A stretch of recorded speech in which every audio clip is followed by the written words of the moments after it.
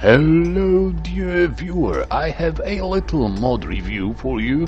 I found a mod which deserves to be played more, judging by the number of downloads at least. The Yellow King is a single dungeon adventure with unique backstory, unique enemy powers, challenging boss fight, unique loot reward, and amazing atmosphere. The atmosphere is what convinced me to try it out.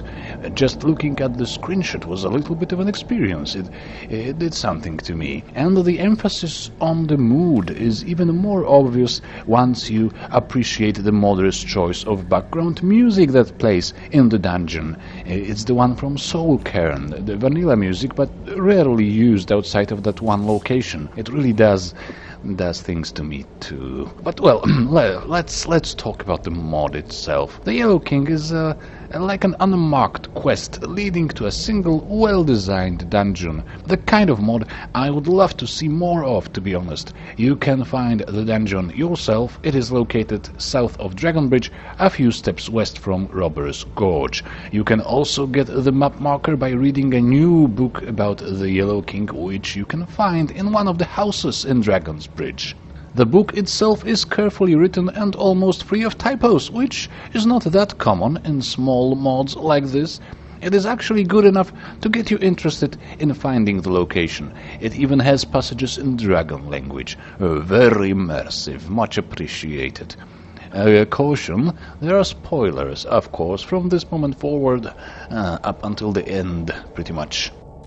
Once you arrive at the ruin, you will discover that there is Thalmor using slave work to dig and uncover the entrance. Luckily, the entrance is already uncovered when you arrive. Then you enter, and at first it does look like just a huge empty Nordic ruin. Only when you get to the throne room you will realize something much more sinister is going on.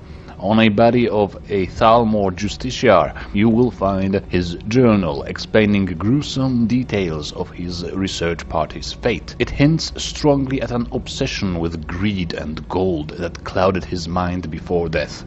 Now, when you touch the golden statue of the Yellow King sitting on the throne, the actual fun will begin. Everything will become darker, and the Draugr of the location will be awakened. They are unique Draugr, who steal your gold and gold ingots and a few other gold items, I believe. And when they no longer have anything golden to steal, they start absorbing your health. It is in this moment you realize why the modder left plenty of gold ingots and items all around the dungeon. Before you crawl back to the surface, you will grab them rather obsessively to protect your HP. Very cool mechanics of making your character obsessed with greed too. Some Draugr won't even move, they just stare with their gold yellow-hued light beams coming out of their eyes and absorbing your gold or health whenever you get too close. In almost complete darkness, so torches and all kinds of light spells are advised. To beat the dungeon you must first find the two Yellow King's sons, who are quite challenging by themselves. With the keys you got from them, you need to reach the hall, where the king himself and his battle mage await you. Keep in mind that I played this dungeon through with a high-level character specialized in fighting the undead, and I still needed at least a pause to think and, recuperate from time to time.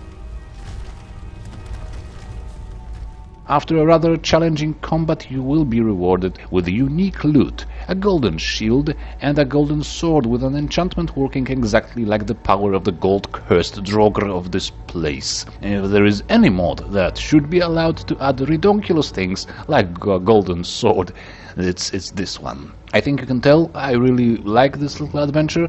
It offers about an hour of gameplay, if you read all the book, that is. It is unique and interesting while staying consistent with the rest of Skyrim. It seems worth playing through just for the sake of the atmosphere alone, and it offers a unique reward. What else would you want from a single standalone dungeon mod like this?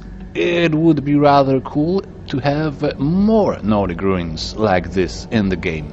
You see, I think the Nordic ruins are fun, but there is so many of them that they unavoidably start feeling rather samey after a while. Imagine how fun it would be if we had like 15 completely unique Nordic dungeons with their own Draugr variants, their own unique backstories and atmospheres, and their own unique loot. I would probably cry if someone made a mod like that. Like tears of joy would flow down my face and soak my shirt for hours. I would look completely pathetic, but that is probably everything I have to say for now about this one. It's a very nice mod, link in the description, leave a like, subscribe for more, have loads of fun in your game, and we will see each other again.